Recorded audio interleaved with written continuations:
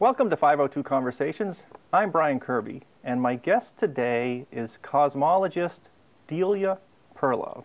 Welcome, Delia. Hi, Brian. And Delia is a theoretical physicist cosmologist, and so I start a lot of these conversations that I'm not the brightest bulb in the room, and that's certainly the case today. Oh, no. And so I hope that my questions make sense, and if they don't, please correct me. Okay. And as we're having a conversation, if you say something I don't understand, which will probably be most of the time, I will interrupt you and ask you to slow it down. No problem. And Delia has a book, Cosmology for the Curious, which was written with Alex Vilenkin, correct? Correct, correct. And I've read it twice through, but I can't claim to be an expert on any of it, although it is interesting. So I thought it'd be fun to have Delia in for a conversation. Delia is a cosmologist, theoretical physicist, teacher, research, writer, and skilled artist and pianist, right? I don't know about skilled, but I dabble. So what is your, if you had to define yourself, so cosmology is part of theoretical physicists? So would you say, if you're at a dinner party and someone says, oh, Delia, what do you probably don't even tell them, right? Because well, first I say I'm a physicist, because if I say I'm a cosmologist, what they hear is cosmetologist. Right, and then they start asking me about makeup and stuff like that. So first I say I'm a physicist, and then if they ask more, I'll go into what kind of a physicist. So then I'll say a cosmologist. And then if there are further questions, I'll say, well, a cosmologist is someone who studies the origin of the universe and its large-scale evolution. Is theoretical physicist synonymous with cosmologist? You get different kinds of theoretical physicists, but you can be like an observational cosmologist or an experimental cosmologist or a theoretical cosmologist, but you can also be a different kind of theoretical physicist. So being a theoretical physicist means that basically you use equations and theories of physics and you calculate things with a pen and paper, maybe a computer, as opposed to, say, working in a lab or observing at a telescope.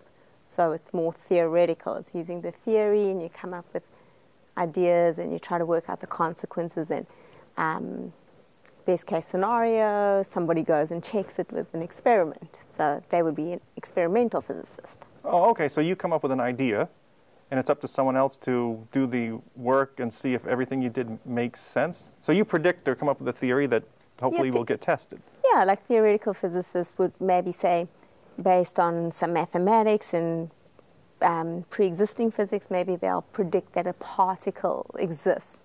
This would be like a theoretical particle physicist might exist that might predict that there should be a particle with a given mass and charge, and then the experimentalists will design an experiment and try and see if that's true. And if you're lucky, they'll detect the particle that you predicted. Like the Higgs boson was predicted, I forget exactly, but more than 50 years ago. And it was a particle that was predicted to exist, and they sort of had a calculation showing sort of what mass it should have. And then it took decades and decades of thousands of physicists working together, and they built this huge accelerator, the Large Hadron Collider, and eventually they did detect this particle. And so there's this sort of interplay between theoretical physicists and experimental physicists. They go together. Sometimes you make the prediction, and then the experimentalists go out and look for it, and sometimes experimentalists find something and they need an explanation, and hopefully theorists will come up with a good theory. So an experimental physicist could find something and then need it defined? They could, something could be observed or found in an experiment, and the existing theories can't accommodate it, and then they have to enlarge the theories. Oh, interesting. And so if someone makes a prediction and it later gets tested. So with the Higgs boson, part of it was a technology problem, right? Because there was no way to test the prediction until... Yeah. No, it's a huge technological feat. And I mean, another example... And that's not before you go on too far, that's not the only thing that's been detected, of course. So the whole project has been a wealth of information. Yes. Okay. Yes. I mean, another example is 100 years ago, Einstein developed his theory of general relativity, which describes how gravity works. And Einstein described gravity as this curvature of space-time. Wait, before you go on, there's nothing I know. I don't know anything. Okay. But I think this is one thing I was going to ask about. Mm-hmm. So before you explain it, because when you were saying prediction, so according to Einstein's prediction, gravity should bend light during the eclipse, right? And that was the way they tested it. So now go on. This is all. I don't know anything about this, but it's familiar, and I'm great. Thank you. So do I look smarter now? No. Just kidding. Ready to get your PhD. Okay. So go ahead. So Einstein made this prediction 100 years ago. So he developed the theory of general relativity. Like you mentioned, with light passing the sun, for example, if light from a distant star is coming close to the sun and it's heading towards us, the sun warps the space, technically the space and time around it, and it alters the path of the light ray. So if there's a solar eclipse, you can take a photo of where the star is and you can compare it to other times when there isn't an eclipse where that star is, and you can see that the light is deflected. Anyway, that was shortly after Einstein came up with general relativity. Eddington led an expedition, and they measured this deflection of light by the sun, okay? So that's what made Einstein so famous. He became a household name at that point. But he also predicted in his theory of gravity that the universe, like if say you have two objects, like two massive black holes that are rotating around each other, or so a black hole is basically, let's say you have a star and it starts to die and it collapses, and a lot of matter gets crammed into a very, very small volume. And if there's enough matter in a small enough volume, this object becomes a black hole. And what this means is that even if light tries to escape from this object, it can't. Like once you fall close. Slow down just for 1 second. So light gets deflected by the sun. You said the sun, but it's the sun has mass, which gives it gravity. So it's right. And so the black hole collapsing, the star that dies and collapses, it takes with it all of its mass. So it has all the gravity it had when it was a star? Well, when stars die, I mean, some gas gets shed out into the interstellar space, which is really important because that recycles elements. And if stars didn't shed off mass into the interstellar region, then we wouldn't be made of heavier elements. But whatever does remain, if the conditions are right, you can create an object called a black hole, which is just an extreme. You just think of it as a very, very dense object that has an incredibly strong gravitational field around it. So what Einstein, one of his predictions from general relativity was, for example, let's say you had two black holes rotating around each other, and they're spiraling in towards one another and they're about to collide. This will disturb what's called space-time, the fabric of space-time, and it will send out a ripple, sort of like a ripple on a pond when you throw a pebble in, and it will send out a ripple. It's a distortion of space-time that travels at the speed of light. So Einstein predicted these gravity waves. So, but the effect of these ripples on space-time is tiny. So it's very hard to observe, and he thought this effect would never be observable, but it's a prediction of the theory. You can't have the theory and not have this prediction. And a few years ago, after decades and decades of building these huge apparatus called interferometers, we were able to observe gravitational waves that left, in some cases, they left where they were created about over 1 billion years ago. They've been traveling through space, and they finally washed over the Earth and were detected by our detectors. And Einstein would be very happy, but it's sort of like being able to see these gravitational waves is like being able to detect a hair that's 4 light years away. Light travels very fast. It travels at about 300,000 kilometers per second, and if you travel at that speed for 4 years, you get the distance of 4 light years. I mean, it's just trillions and trillions of kilometers. So if you had the width of a human hair that far away, and you could detect, that's the level of the distortion that these gravitational waves cause in the instruments, and we were able to detect that. So the prediction of light deflection, or what was it? Deflection. Deflection was observed, and gravitational waves were a second prediction, but that just further supports? It further supports. You didn't really need it because the deflection is enough? Well, the deflection was one thing. There was also a calculation of what's called the precession of Mercury's orbit. So Mercury orbits around the Sun in an ellipse, as do all the other planets, but the ellipse precesses. Right. And it takes a long time to do that. I didn't mean to say right as if I'm agreeing with you. I mean, yeah, I think I've read that. It takes a long time to precess. The precession rate is very, very small, and Einstein, using general relativity, calculated how many arc seconds. That's a tiny angular measurement. How many arc seconds Mercury would be deflected by in a century, and that matched the observations perfectly. So there was the precession of Mercury, there was light deflection, and various other things that had already been well tested. I mean, people have been testing general relativity and its predictions as gravitational time delay, which is something else. And so all these things have been tested. One huge prediction was that there should be gravitational waves, and now we have observed them. But Einstein never thought it would be possible because it's such a tiny effect. So basically, if imagine I have a ring. So what you're saying, a gravitational wave is a tiny effect. So if one washed through this room right now, I wouldn't have to worry it's going to throw you across the room or something. Yeah. No, that's not going to happen. Well, I mean, it sounds like science fiction. So when a gravitational wave passes through space, it distorts. It really distorts space-time. So I've mentioned space-time a few times. Maybe I should just say a little bit about that. Perhaps, from a Newtonian point of view, we're used to thinking Newtonian? As in Newton. Yep, no, I just wanted to make sure I heard that correct. Yes, Newtonian, okay. We always thought of space as being sort of like up and down and forwards and backwards, you know, our spatial dimensions. And we thought of time as sort of just ticking along every second, you know, just absolute time and absolute space, and they were two separate things.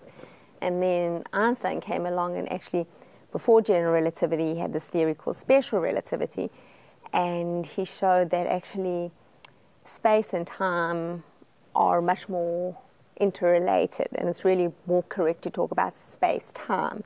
So now, like, if you're trying to measure an interval in space, and somebody, let's say you have a friend who's going on a journey on a spaceship, and your friend goes off and eventually comes back. You might have heard about this twin paradox. Like, say your twin is going on a journey, and they zip off at close to the speed of light and then come back, also traveling at close to the speed of light, and then they come back and find that you've aged so much more than they have. And what Einstein showed was that, like, how much time elapses, or like the interval between two different events, it depends both on space and time, okay? It depends on your motion. The motion sort of mixes space and time. So in general relativity, space and time are mixed as well. So that's why I keep talking about space-time. And when you're talking about the twin experiment, that's something that we're not going to get close to. We. Don't, anybody, I use the pronoun we, but it's not we, I don't know anything. It's something that experimental physicists are not going to get to, right? You can't put somebody in a spaceship and go the speed of light. You don't, but you don't have to, though. But we still have to take into account special relativistic effects, which in all sorts of, like, GPS systems, for example, because when you're driving in your car and you're sending a signal to some satellites, there are a few satellites out there that are getting a signal, and there's a timing mechanism. Your clock on your car has to be synchronized with the clocks on board the satellites, and that's sort of how they know where you are. And if they don't take into account the satellite that's moving in like a geosynchronous orbit, it's moving quite fast, and moving objects, their clocks tick slower, okay? So it doesn't have to be the speed of light for it to tick at a different... No, No, So even this has been shown as well then, okay. Yeah, and if you don't take that into account, then your clocks aren't going to be synchronized. And there is another kind of time dilation that comes from general relativity. So if the closer we are to the Earth's surface, the stronger we feel the Earth's gravity. Like if we went 1 billion light years away, we're not going to feel the Earth's gravity, right? Right. But and you don't have to go that far, right? You can just no, you just that's true. So let's say we go up a kilometer into the atmosphere, you can calculate. Oh, even a kilometer? No kidding. Well, you can calculate how much it is, but as you go up, the satellites are in a slightly weaker gravitational field. And actually, if you're in a stronger gravitational field, that slows your clock down. So their clocks are speeded up relative to ours because of this general relativistic effect, but their clocks are slowed relative to us because they're orbiting. So both of these two effects have to be taken into account so that the timing between your car and the satellites is accurate so that it can pinpoint your actual location and not be off. And and having to do those calculations is another observation of the prediction, right? Because when Einstein made the prediction or the general relativity calculations, nothing was moving that fast. There weren't any satellites. There weren't any. Yeah.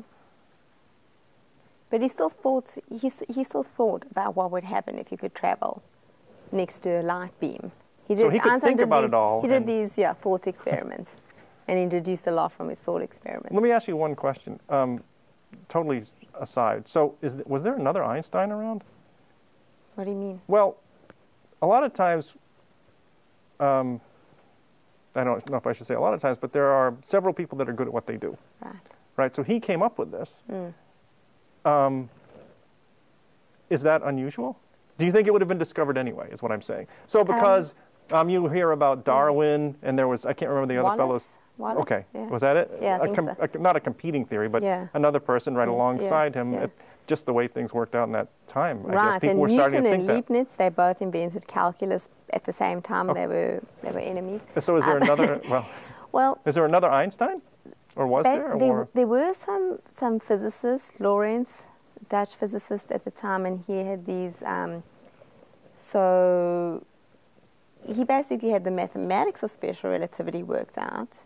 He had these transformations, and I might be leaving some others out. That's okay, but there are others. But there were others, but they didn't, I mean, Einstein thought about it differently, and he had all those final sparks and put the whole thing together, the whole theory together. But there were people who were very close, and there were people who had developed a lot of the mathematical formalism for special relativity.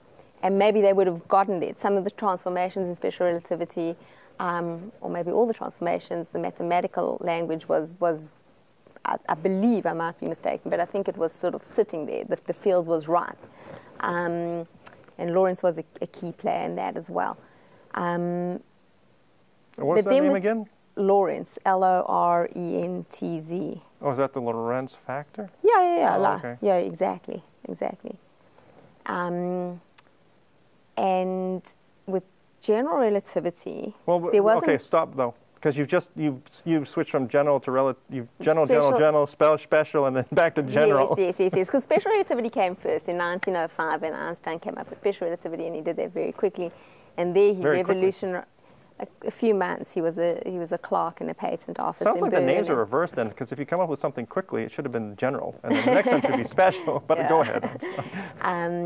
So special relativity was first. All right. Special relativity was first, and that's where he showed that like moving clocks run slower than stationary clocks. And he showed that, like, say I had a meter stick and it was flying past us really quickly, the meter stick would be contracted. That's Lorentz-Fitzgerald contraction. So Lorentz and Fitzgerald already had, like, come up with this formalism, but Einstein really put it all together and realized how motion affects our concepts of space and time. And then his old teacher, Minkowski, really put the two together in what's called Minkowski space-time. It really merged space and time together. Einstein had a much more physical approach, and he originally thought Minkowski's mathematics was like unnecessary, it was like superfluous. Oh, okay. And then, but then when he was coming up with his general theory of relativity, he realized he couldn't do without the sort of like the more formal way that Minkowski had packaged it, and then he had to go further and get into all this other kind of mathematics and tensor mathematics. And so when he was trying to work on general relativity, but Einstein had the genius to come up like with very basic, deep physical cornerstones. You know, he took the leap in special relativity and said that light, that it's the ultimate speed limit, and any moving observers will always measure the same speed for the speed of light. Because, you know, if you're on a train and you see somebody running outside, you'll have some perception of what their velocity is. But if you're standing on the ground and not on a moving train, you would think the velocity is different, right? Okay, and he said, like, however fast you're moving, you can be on a train, and if you try to do an experiment to measure the speed of light, you're going to get the same value that someone who's not moving is going to get for the speed of light. So there were things let that me were break that down a little bit more, though, so I counterintuitive. can understand this. So. No, it's okay, because it's I don't know, maybe something's making sense. Let me move it from train to something that I have more experience with, which 2 cars driving. Right. So someone's driving 50 miles an hour, and I'm driving 70, I'm going to pass them. Yes. And so if you're standing on the sidewalk, you see me moving faster, and you see me moving 70 and them moving 50, but when I move past them, I see them moving slower than you're looking at them, and you're standing still to me. But if we all measure the speed of light, it's the same. Mm-hmm. So if we observe each other, it looks different, but not the speed of light. Yeah. So that was a huge break with intuition. But he turned out to be right. I don't know if it's intuitive or not. so it took, Einstein to make that leap. So wait, let me ask another question then. Let me make this even. So let's speed these things up. So what's this? Say I'm going. Speed of light's 3,000 kilometers a second? 300,000. 300. So say I'm going 100,000 kilometers a second. Yes. And I pass a car going 50,000 kilometers a second. Yes. If we both measure the speed of light, it'll still be 300,000? Mm-hmm. So because I'm going 100, it won't be 200? Mm-mm. So like, not like, exactly. But back on the Earth here, if I'm going 70 and I pass the car going 50, it's not going 50 to me. To you, it's going 20, right? But the speed of light is different. Yes. Exactly. How does that, I guess I was going to say, how does that work? We can spend the whole segment talking about that, but we probably want to get to like the multiverse or something. Okay. But Einstein, anyway, we digress. But he was the one that had these genius leaps where he shook off things that old beliefs everybody thought were not questionable, and then with general relativity, he was almost beat to his field equations by a mathematician called Hilbert. So that was very close, but I don't think he had anyway. Hilbert, so, Einstein's a much cooler name. I guess it's like when the whole field is ripe, that knowledge is almost there, but sometimes you need someone really, a great genius. So, all right, we can get off of that. I just had a question if there were other Einsteins, and I guess there were. All right, let's get into your gig now. So I have a bunch of questions, but we probably chewed up a lot of the time already, so I'll just skip ahead. I'll look smart if I do this, right? Or older. Let's get right into your thing, and I'm going to ask one question with a lot of information in it all at once. Is that okay? Sure. Because as you can tell, I'm a layperson, right? I don't have any clue basically what you're talking about. Something just made sense, but it's gone already. As the layperson, I hear about all these different things. So baby universes, inflation, I think there's something static universe, multiverses, bubble universes. Those are all cosmology theories, right? Theories and or consequences and or ideas. Or they're all related to the same area, your area, right? Yes. Okay, let me put it that way. They're all part of what you do. Yes. So is there, out of all of that, can you dumb it down? Has anything been, have you guys settled on one of those? This is my question making any sense. So there's all these things I hear about that I don't understand. And you understand them. But are they all equally valid? Has everything been settled? So now you know there's a multiverse, or you know it's a bubbling universe, or you know that it's a static universe, or you don't know anything? It's definitely not static. Okay, so something's been taken off the table. The universe is expanding. The universe is expanding. Now, when did that go up? I guess. Okay, so Hubble Edwin Hubble discovered... So static just means not expanding? Yes. It's always been... Yes, static, just... Literally static. So Newton and then up to Einstein. Einstein originally thought that the universe was static. I mean, when people looked at the skies, the sky looked the same except for the planets that sort of wandered around the sky. And they didn't have the observations to be able to like know anything different. So what you're saying about, let me just clarify that for myself. So what you're saying, it looked static because we only lived so long, so we didn't see any changes and we didn't have the telescopes to look out and see? Yeah, okay. Yeah. It was only in the 1920s when it was discovered that most of the galaxies around us are moving away from us. And this was Edwin Hubble discovered that the universe let's back is up just a little expanding. bit there. Sorry. So you just said most of the galaxies around us. Now, yeah, when did that? You know, it couldn't have been too much earlier that we only thought there was one galaxy, right? Right. So you jumped ahead already. Right. Like 100 years ago, we didn't even know. So you had the Milky Way galaxy, and people didn't know how large the Milky Way galaxy was. And then they saw like these little blotches of light, these little faint nebula. And there was this great debate about whether these nebulae were, these fuzzy patches, whether they were like part of the Milky Way or if they were island universes in their own right. And ultimately it was discovered once Hubble was able to measure distances a little bit more accurately. It was discovered that there were these stars, these Cepheid variables that were like 2+ million light years away, and that was just so much larger than how big they thought the Milky Way was. And indeed, you know, there are galaxies that are outside of our Milky Way, like hundreds of billions of them. But they only discovered this roughly 100 years ago. They didn't know that the faint patches in the sky were other galaxies in their own right. So other galaxies still static at that time? Yes, yeah, so people still thought, so they started to realize there were other galaxies, but they thought they were just there, and they had always been there. And in fact, when Einstein came up with his theory of general relativity, he tried to apply it to the universe as a whole, and what he found was that he had to add something to his equations to make the whole universe static, because otherwise it would have collapsed in on itself. It would have been dynamic, and it was just against the philosophy of the day. It was just ingrained that the universe sort of always was as it seemed. Oh, so it was ingrained that the universe was static. Mm-hmm. General relativity showed that it wasn't static, so he had to say, well, I have to be wrong. Yes, and he thought he was wrong.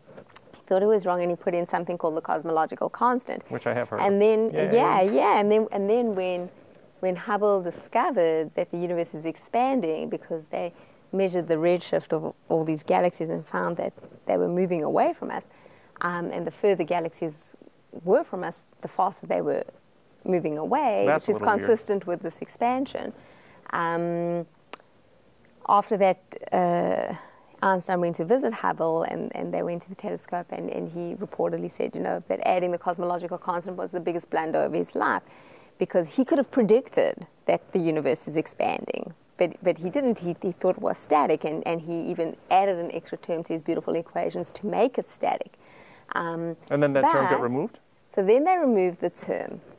But decades later, his cosmological constant actually has come back to haunt us. Oh, no. And it turns out that in 1998, we discovered that the rate at which the galaxies are receding away from each other, instead of slowing down... Receding away. Moving away from each other. Right, so on average, all galaxies are moving away because the universe is expanding. So think of the surface of a balloon. Imagine there's like a grid on the surface. Yeah. And as you blow up the balloon, and only think of the surface though, as you blow up the balloon, all points are going to get further and further away. All points on the grid are going to get further and further away from each other. That's like all the galaxies moving away. Oh. But... Okay. So as they get further away, they actually get further away. Mm-hmm. Because they move faster. Because something close to me is going to expand less than something that's farther out on the balloon. Right. So the universe is like that? Wow. The universe is expanding. No, but I meant, okay, never mind. And the further an object is, the faster it's expanding, because the expansion is uniform. So what I mean by that is, like, let's take a simpler case. Say you have a flat sheet. Imagine there's a grid on your piece of paper there, and you've got two dots that are like 1 meter away or 1 centimeter away from each other, and then another dot that's 2 centimeters away from this one, right, from the primary dot. If you double the whole sheet of paper, then this dot is now at 2 centimeters, but the one that was at 2 is now at 4. So that one moved 2 centimeters in the same time as the other one moved 1 centimeter. So its speed is twice as much. Did that make sense? All right. So anyway, we were talking about expanding universe. This brings Sorry, up something. I lost my... That's okay, but this brings up something interesting, which I'm sure is not correct. But what is the universe? I'm sorry to ask this question, but what is the universe expanding in? Because is someone stretching the sheet? It's not. Yes, it's not expanding into anything. So if you have a balloon and you're blowing it up, that surface of the balloon is expanding into the space around the balloon, right? But with the universe, the space is all that there is, but it still stretches. It doesn't expand into like an empty volume. It generates more volume. So it's kind of tricky. Yeah. It's hard to get your head around it, but yeah. Okay. But yeah. So, okay, I know where we were. So in 1998. Okay, so 1998, what they found was, okay, so when Hubble found that the galaxies are rushing away from each other, and you can take Einstein's equations and work them backwards. If the universe is expanding, you extrapolate backwards. Once it was denser, everything was much closer in the past. We know it's expanding, right? Everybody thought, well, depending on how much mass, any kind of mass or energy has a gravitational effect on the surrounding mass, okay?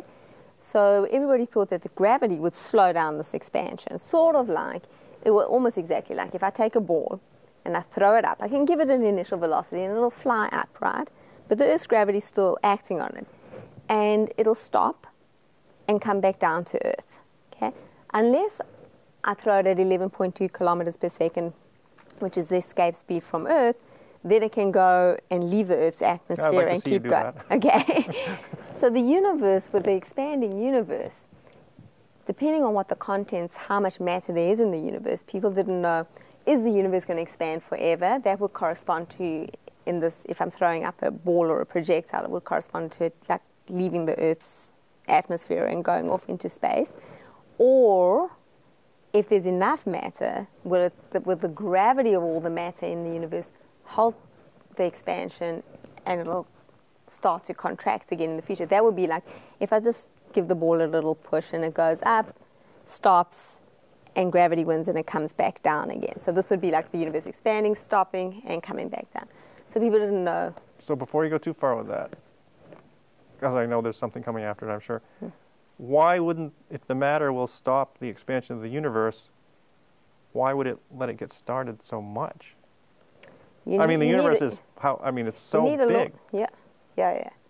You need a launching mechanism. As it turns out... A launching mechanism. Yeah, as it turns out... Oh, that overcomes the matter's pull. Yeah. But eventually, the matter will... It won't come back. Okay, but right now we're still there. It depended on how much material there is. And so physicists, scientists, whatever, have been trying to measure how much stuff there is in the universe, have been added for decades. And basically what we think at the moment is that the overall... So when you say measure stuff, you mean how much radiation, how much counts? Matter. Radiation has gravity? Yes. And actually the energy density, the amount of energy in a square centimeter, or in every cubic inch, sorry, not a square centimeter, cubic centimeter or cubic inch, the energy density of empty space contributes. And in fact, that's Einstein's cosmological constant, that if we went really far into the intergalactic medium and you just took a little cube of space, every little cubic centimeter of space has a tiny amount of energy, but it has some energy. And this actually causes a repulsive gravitational effect. Okay, I didn't mean to sidetrack you. So we're back. Are we back to it now? So the now universe was expanding. It's 1998. The universe is expanding. It's 1998. People thought. Oh, they've been measuring all the matter. That the rate at which it's expanding is going to slow down. Okay, they think it's going to slow down. That makes sense. What they found is that it's actually speeding up instead of slowing down. Totally unpredicted. Totally Totally surprised. They were totally surprised. Everyone was surprised, except for a few people like Steven Weinberg and Alex Vilenkin. No kidding. Yeah. They kind of made a prediction that it is possible that there is a small cosmological constant. Boy, I bet they didn't sleep that night then. They must have been thrilled, big smiles on their faces. So, told you so. And in a way, this has become, in a sense, some sort of evidence that there might actually be other universes out there with different properties. Oh. And that's kind of confusing. Do you have a question about that? I'm sure I do, but let's finish this up first. Okay. So the universe is expanding, and it's not slowing down. It's getting faster. And so... And what does that, how does that relate back to, they've been measuring all the stuff in the universe, trying to figure out how much it would slow down. So it's not, so the stuff in the universe is not pulling it slower. It's still speeding up. The regular matter in the universe, the gravity of the regular matter is like applying brakes to the expansion. Okay, but it's not enough. There's something happening here. The energy density of empty space, the vacuum energy density of the cosmological constant, is speeding up the expansion. And that is now the dominant effect. So now we live in a new era. So the universe has had a very So the braking effect is not overcoming the acceleration effect. The acceleration is overcoming the braking. So there's this repulsive gravity that's acting in tandem with regular gravity, but the repulsive, we now live in an era of the universe where the repulsive gravity of the vacuum is dominant. Okay, so how does that go? So you're right, I do have a question about that. So where do you go from, how come all of a sudden that opens up the door to these other universes with different properties? So does that make any sense? Yes. So just because we're in an expanding universe and it's going faster, we thought it was we. Again, it's not we. I didn't make any, it's not me. You people, physicists, theoretical, observational, thought that the universe was slowing down, and you're trying to measure the stuff in the universe that would cause it to slow down. Unexpectedly, you find out it's speeding up. And then that leads to other why does that lead to other universes with different properties? And by different properties, do you mean different rules of physics? What do you mean different properties? Potentially. So it's indirect evidence for a multiverse. So what is a multiverse? Yeah, define that. Okay. And where would another universe be? So go on. Outside of ours. What does that mean? It can mean several different things. For one, okay, so what is a multiverse? Well, I'll back up. There are different levels of a multiverse, but the most basic, that's not, I don't think. And this is your area of expertise? Yeah, I guess okay. So. Yeah. All right, so go on. So when we look out into space, there's a maximum distance that we can see. Let's say we're at the center of a circle, and we look out in all directions on the sky. We point our telescopes and we collect light. There's a maximum distance that we can see in principle. And that distance is set by the speed of light, okay? Light travels with a finite speed. So if a galaxy on the circumference of this horizon started traveling towards us at the beginning of the universe, our Big Bang happened about nearly 14 billion years ago. So say there's some light that's set out from a patch of the sky 14 billion years ago, and it's been traveling towards us for 14 billion years. That can cover a maximum distance, okay? You can't see beyond this horizon because any objects that exist outside of this horizon, their light might be on its way to us, but it hasn't yet reached us. It takes time for light to travel. So we have this horizon around us, but nobody really thinks that space just suddenly ends. Like Or just no one because thinks it's there's as an far as we can edge. see, Yeah. Well, that makes sense. I mean, that's Yeah. the same way it is around here. You can only see so far. You can only see so far. When you're on the beach, you're not like shocked that a ship comes Right. over where'd the it come horizon, from? right? But let me ask you one question before you go too fast, though. So, if we're expanding, it's not like if we hung out another million years and someone else had this conversation, we would see more because we're going away at the same. Do you understand my question? Well, our horizon has been growing. It has been more growing. light has been coming in, and the horizon has been growing. But things are changing now because the nature of the expansion is changing. So I think in about like 1 trillion years, the only galaxies we'll actually see will be those that we are bound to, like in our local group. Okay. Because all the others are actually going to get pushed so far by this repulsive gravity of the vacuum. They're going to get pushed away from us with an accelerated rate. So eventually everything's sort of like all these galaxies are going to get swept out. And inside our horizon, we're only going to see the galaxies that we're like bound to. So astronomers then are going to have like a completely different version of cosmology unless we can pass this all down. We live at a very special time. That's what it's going to. So you would think if you were observing then that your horizon was less. Even though it may be more, you just wouldn't be able to see more. Okay, so where were we? So you have a limited horizon, you were saying. So 14 billion years, light travels that. We can actually see and nobody close thinks to, I mean, in principle, we can see to 46 billion years. We can't quite see that far. We can really see back to the cosmic microwave background radiation because before then the universe was opaque and light couldn't travel freely. It was constantly absorbed by particles and so on. But the reason why I said it's like 46 billion years to the edge of our horizon is because the universe expands as well. So, like, let's say light set out over here, and as the universe expands, that light is traveling towards us, but the universe is also expanding. So ultimately, over the 14 billion years since the Big Bang, light that we can see coming from the furthermost edge has really traveled a distance of like 46 billion light years. I think I understand that. When you just factor in the expansion. If it was still, it would be 14 billion Right, light well, the years. sheet of paper is expanding. Yes, the whole thing is expanding, right. So the key point is that what we can see is limited. It's finite.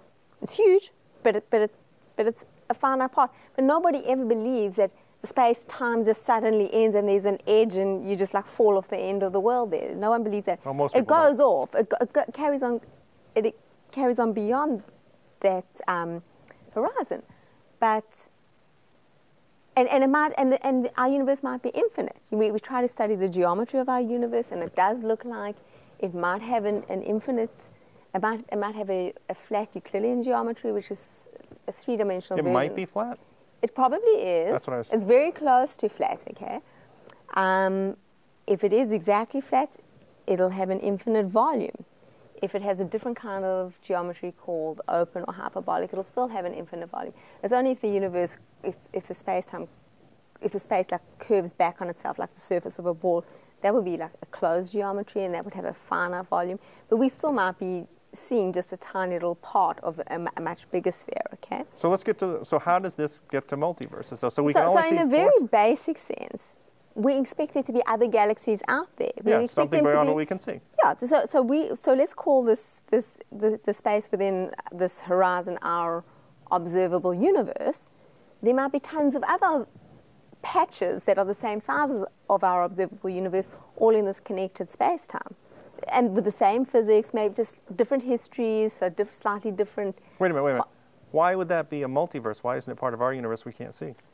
Are you saying they're separated? It's a multiverse in the sense that it's beyond our observable horizon. So we can't get there. So there's Brian's universe, right? Yes. The observable universe that I'm in. Yes. And there's maybe Delia's universe. Well, but I can't see. I can't see you. We can't send a light signal to each other. And you can't see me, and I can't see you. Yeah. But what's in between the two of us? More observable universes. So it's just stuff we can't see. Maybe in one connected So it's one space. place with different universes. Yes. That's the level so one multiverse. That's the easiest, most uncontroversial kind of multiverse. Oh, great. All right. But then you could have so let's think of this in 2 dimensions. Okay, we'll forget about 3 please, dimensions. So imagine that that sheet of paper that you're holding is the universe, and that it just extends out for infinity. Then there are going to be an infinite number of O regions or observable universes on that sheet. But that sheet was spawned from the same beginning. It has the same basic physics. There'll be differences that happen accidentally, like the sort of density fluctuations that give rise to galaxies will be a little bit different in different regions, but generally it'll be the same physics. But what if I now say that there's a process where you don't only have that sheet, you have another sheet. It's a whole nother color, and things are much more different on that other sheet. Maybe there are more dimensions. How many multiverse levels do you think there are? There's probably 3 or 4. Oh, okay, so you're not going to say like 20. And then, no. So, okay, so we've done level 2, but these are things that are mathematically based? Because you won't be, this is something that you're not going to find an experimental physicist to take this on and try and observe it, right? Like Einstein, his predictions were observed. This prediction is not going to be observed. Is that correct? Well, yeah, people will try. Okay, so how could you possibly observe? Let's go away from this flash sheet of paper because now that's maybe it's served its purpose. Maybe it's even been more confusing. But let's imagine now you have a pot of water, okay? But this water is really the vacuum, okay? And it's growing exponentially fast. It has a doubling time. Every split second, the volume of this water doubles. And just like in a pot of boiling water, a bubble of water vapor can emerge, okay? There's like a phase transition. Within this vacuum that's expanding, a bubble universe can form, okay? And that transfer, there's this potential energy in the vacuum, in this expanding vacuum, there's this transfer of energy and a bubble nucleates, and the bubble itself grows. And that nucleation of the bubble, is sort of analogous to the Big Bang for us, okay? But it's possible that there are other bubbles that nucleate outside of that bubble. Like a pot of water. Constantly bubbling up. Exactly, like this boiling pot. You don't just get one bubble, you get multiple bubbles. But with this analogy, sort of, you'd have to try and imagine this boiling pot of water expanding. Okay, forget about the walls of the pot. At the same time as bubbles are coming in, the water is expanding, and there's always room for more bubbles to form. Okay, so each of these bubbles, if we think of this expanding space-time, this vacuum that's expanding, and bubbles nucleate within it, each of those bubbles are different universes. And the laws of physics can be somewhat different within those bubbles, depending. And that's level 3? But it's separate from level... I would say that multiple bubbles, to me, is like a level 2 universe. I guess the completely different... If you had different pots, that would be a quantum cosmology. Okay, getting to too many levels. All right. So, but that is totally different than the level 1 where here I am in my universe, here you are in your universe, and we can't see each other. Right. That's just kind of like more of what we are. Yeah. There's no mystery there. It's just further than I can see. Right. Okay, so that even in principle. But there's no reason to think that the galaxies don't go on beyond our observable horizon. Why wouldn't they? So that totally makes sense. And we're running out of time here. Okay. And we have a ton more to talk about. So maybe you'll come back sometime. Okay.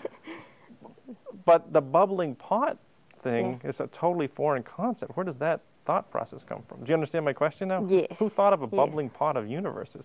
Well, when Alan Guth came up with the theory of inflation, so he had this state, this vacuum. Vacuum is what you get when you take everything, like take you and I and the tables and the chairs, everything out the room. But the quantum mechanical vacuum is actually filled with stuff. Okay, you never really get nothingness. You get so nothing is not nothing. Nothing is not nothing. It's really complicated. Sort of like the DNA of our universe, and from that nothing, you pretty much get everything that's available in the universe. Like if you had a vacuum, you would have virtual particles that will pop in and out of existence for tiny amounts of time, and they give the vacuum some energy density, and these things are actually measurable. It's not just science fiction. Like if an electron and its antimatter particle, the positron, pop out of the vacuum, they just suddenly appear from nothing, they'll live for like a tiny fraction of a second and then they'll disappear again. But they've been observed, right? But those kind of vacuum fluctuations and the effects that it has on atoms and so on has actually been observed. It's well observed, very. So where was I with the vacuum? So where you're going with this is that, let me ask. Oh, yes, go ahead. So if I'm hearing you correctly, the Guth, is that what you just said? So as Einstein's had predictions that were later observed, the bubbling multiverse is actually a prediction of, it just ends up being a prediction of the current thinking, such as, not that you know, but I don't know if I make any sense, but there were predictions that followed from Einstein's original prediction, right? Okay. So there's more to it than like, oh, well, we've just observed the diffraction or deflection, and then we observed the next thing that got observed, which I can't remember what it was.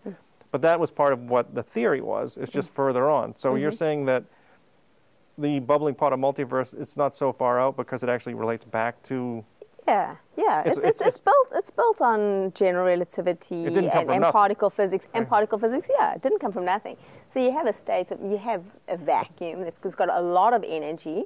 So the current energy density of the universe, this cosmological constant which is causing the accelerated expansion, there's a tiny, tiny, tiny amount of energy per cubic centimeter. It's very, very small.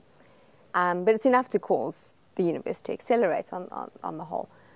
But going back to early times, basically, Guth said, well, what if there's a lot of energy in every cubic centimeter of empty space? And what he found was that while this energy is constant, the volume, the universe undergoes exponential expansion. It's a solution to Einstein's equation. And this exponential expansion, Guth realized that it could solve problems that had plagued the Big Bang theory. There weren't contradictions with the theory, but there were things that just had to be assumed and special initial conditions. And Guth realized that if the very early universe underwent this exponential expansion, which could be caused by having a high energy density constant field, okay, this vacuum with this constant very high energy density, then the universe would expand exponentially. It would solve all these problems of launching the Big Bang. But somehow this process has to end. He called the process inflation.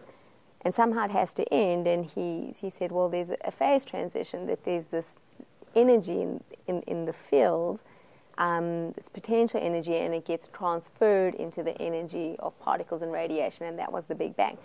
But what he found, what people found, was that trying to end inflation was quite tricky.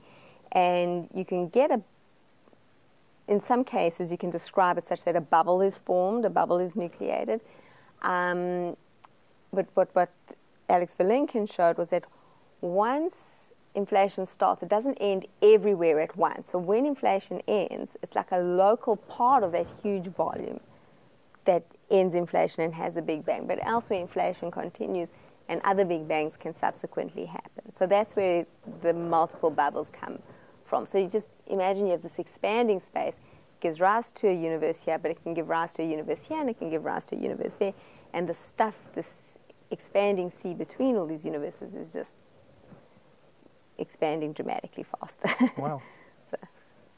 That's amazing that you've thought about all this. So you have to come back, though, because I'm sure I have a lot of other questions, which I do. I'm mind-boggled now. So let me thank you for being here. And just before we wrap up, out of all these, you understand all of these different scenarios. And I guess I asked at the beginning, is there one that makes the most sense? So is there one that people, between the we can't see each other level 1 multiverse and the level 2 and the level 3, do they all have equal footing? No. Okay. No. The level 1 is the most basic. It's hard to see how you get around that. Right. So okay. Okay. So and that brings in a host of interesting consequences. If But they follow from each other. But they follow from, yeah.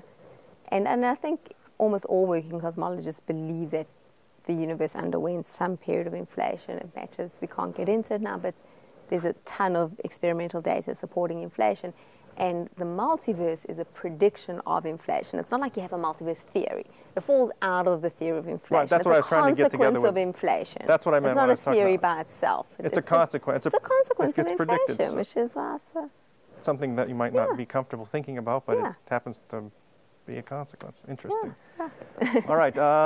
Delia Perlov, thank you for being here. Pleasure. 502 Conversations. Her book is Cosmology for the Curious. I have read it twice. Written with Alex Vilenkin. Correct.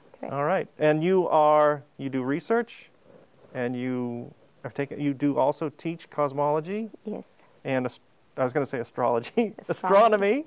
I have taught. At the moment, I'm not teaching astronomy, but I have. All right. Well, thank you very much for being here. Delia Perlov. Thank you. Thanks. You're welcome. 502 Conversations. As I said, my guest has been Delia Perlov. If you found this conversation interesting and you'd like to hear more, you can reach out to me at 502conversations@gmail.com. Thank you. Thank you. You're welcome.